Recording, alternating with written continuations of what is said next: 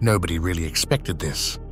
The James Webb Space Telescope has discovered 15 strange galaxies that existed before the Big Bang.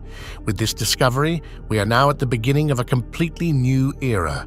Our cosmology and science as a whole will experience an unprecedented upheaval, and our entire view of creation and its causes may change completely. What if the Big Bang never happened? Are we possibly looking into a parallel universe? And why has our science failed?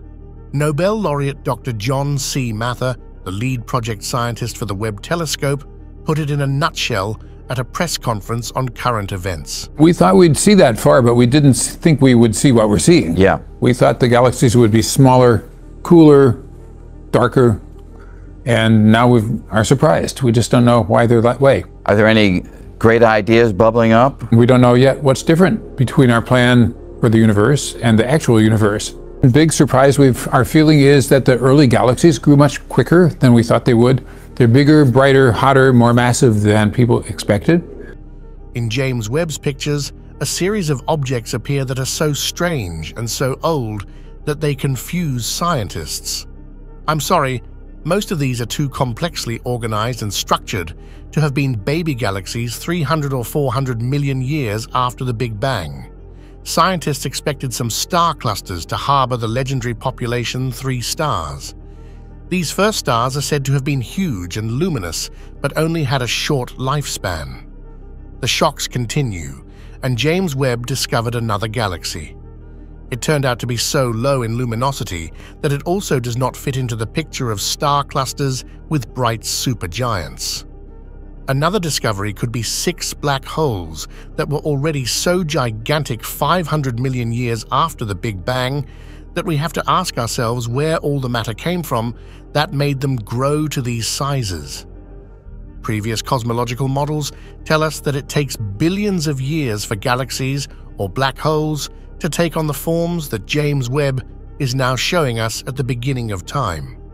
James Webb has an approximate range of 13.5 billion years. The telescope does not significantly surpass its predecessor Hubble, but Webb looks more clearly into space and notices more details. The oldest galaxy discovered by Hubble was GNZ 11, which existed around 13.4 billion years ago.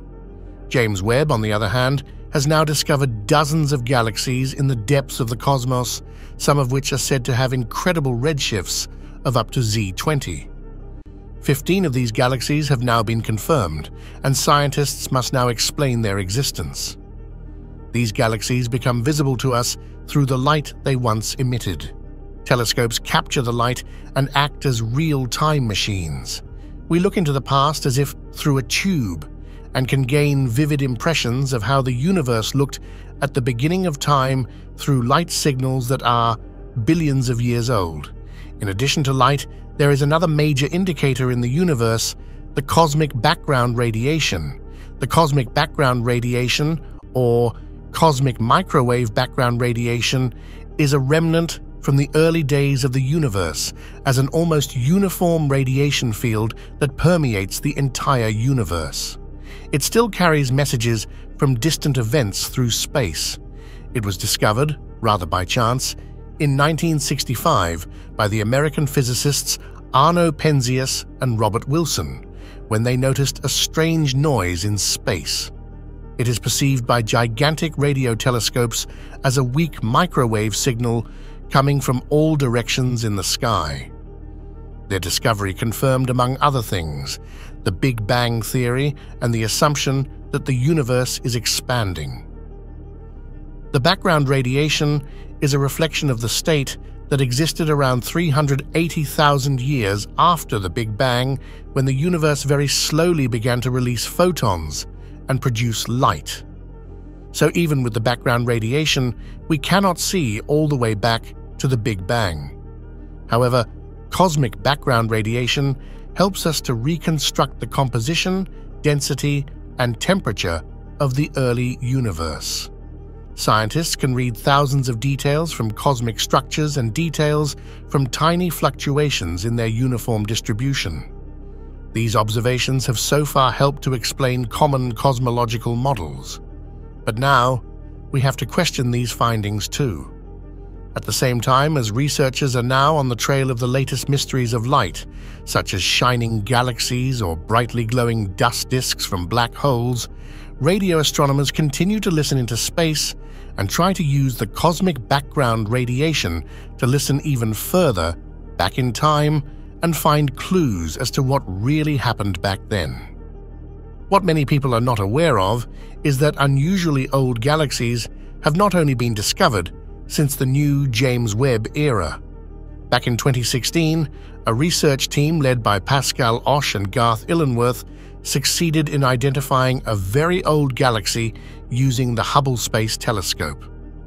With a redshift of Z equals 11.09, the light from GNZ 11 had been traveling for more than 13 billion years before it hit Hubble's observation mirror. This redshift places GNZ 11 as the most distant known galaxy. GNZ 11 caught the attention of scientists not only because of its enormous distance, but also because of its unusual physical properties. Despite its young age by cosmic standards, GNZ 11 is surprisingly bright and large. At the time we see the galaxy, only 400 million years had passed since the Big Bang. This meant that GNZ 11 must be one of the oldest galaxies from our point of view, but it was young at the time and surprisingly well developed. Scientists estimate that it took billions of years to form complex galaxies like this one, with an estimated mass of about 1 billion solar masses and a star formation rate of about 20 solar masses per year. It also shows unexpectedly rapid evolution and activity. Observing and analyzing GNZ 11 in 2016 was a technological challenge. The light from this galaxy is not only extremely faint, but also so strongly shifted into the red that the capabilities of the Hubble Space Telescope were pushed to their limits. Of course, researchers were already wondering about this strange find in 2016, but back then, GNZ 11 was just one galaxy among many and was considered an exotic. Now we know that thousands of highly organized and massive galaxies probably already existed in the young universe. The James Webb Space Telescope is truly fooling researchers at the moment. One discovery after another is making the scientific community look old. All those who thought they knew what those first galaxies and stars looked like are now being shown something different by the universe. Jade's GSZ 11 is a high redshift Lyman break galaxy that was discovered by the James Webb Space Telescope on September 29, 2022. This discovery was made as part of the JWST Advanced Deep Extragalactic Survey, or JADES mission for short. JADES GSZ 11 has, as the name suggests, a redshift value of 13, which means that the galaxy existed around 13.4 billion years ago, and therefore only around 400 million years after the Big Bang. Only James Webb was able to capture the light of this extremely distant galaxy using his technique specially designed for observation in the infrared range. Redshift is a phenomenon in astronomy that is closely linked to the expansion of the universe. It occurs when the light from stars or galaxies is shifted towards longer, red wavelengths. The reason for this is most likely the expansion of the universe, but it can also be caused by the movement of objects in a gravitational field or by the Doppler effect, in which the movement of the light source is relative to the observer. The effect was first observed in the early 20th century by astronomers such as Vesto Schleifer and later Edwin Hubble. Hubble found that distant galaxies exhibit a redshift proportional to their distance from Earth. This observation gave us the Hubble law, which not only describes the age and direction of movement of galaxies, but is also the basis for the expansion theory of the universe. Just when researchers thought it couldn't get any worse, another one appeared. Sears 2112 topped off the confusion. Although this barred spiral galaxy is not quite as old as GNZ11 or Jade's Z13, at only Z equals 3, this galaxy is an almost exact twin of our Milky Way. Barred spiral galaxies normally take many billions of years to develop, but Sears 2112 can also only have been 2 billion years old when it emitted this light. The high redshift shows that Sears 2112 originates from a time when the universe was already a little older, but it was still in its infancy. The stellar mass of Sears 2112 is estimated to be around 3.9 by 10 to the power of 9 solar masses.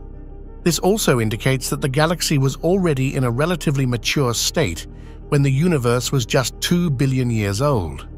This raises uncomfortable questions about how a galaxy could develop such mass and structure in such a short time after the Big Bang. Considering that galaxies take billions of years to evolve, we are certainly not looking at galaxies that are just a few 100 million years or 2 billion years old. These galaxies must be older, which means that they must have existed before the Big Bang occurred. You probably already have a theory or two as to how the great age of these supposedly young galaxies can be explained. Let's take a look at the possible solutions. 1. The universe is much older. After the shocking findings of the James Webb telescope, we have to consider that the universe is much older. There is even a theory for this, which was developed by the Canadian-Indian researcher Rajendra Gupta. He explains the theory of the expanding universe with light that tires on its way through space. If this assumption is correct, all our previous distance measurements could be wrong. 2. The universe has no beginning. So far, there is no real proof of the Big Bang. Only the expansion and the cosmic background radiation point to it, but these observations could be wrong. In quantum mechanics, we find several indications that the universe is infinite in time and space. 3. There was another beginning. Scientists suspect that, in addition to Lemaitr's idea of the expansion of the universe from a single point, there are at least a dozen other explanations as to how our cosmos came into being. One of these is that the universe is fed by several sources and that these need not all have come into being at the same time. Press the subscribe button because there are many more highlights to come.